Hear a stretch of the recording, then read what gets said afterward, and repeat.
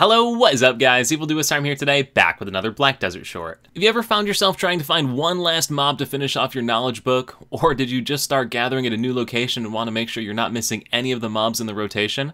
Then check out the knowledge tracking feature in Black Desert. So I'm at a gathering location here that I know has some stone cobras, but I don't know exactly where they are. If you look up at the minimap, there's a bunch of little red dots here, but not giving any indication as to what the mobs are. If you press the H key on the keyboard to bring up the knowledge menu and go down to the bottom right section of the screen, you can choose the ecology option. And in this case, I am in the Dregan region, so I'll select the Dregan option.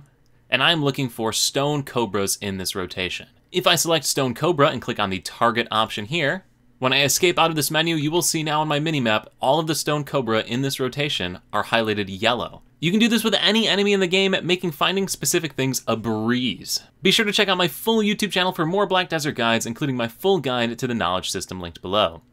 Peace.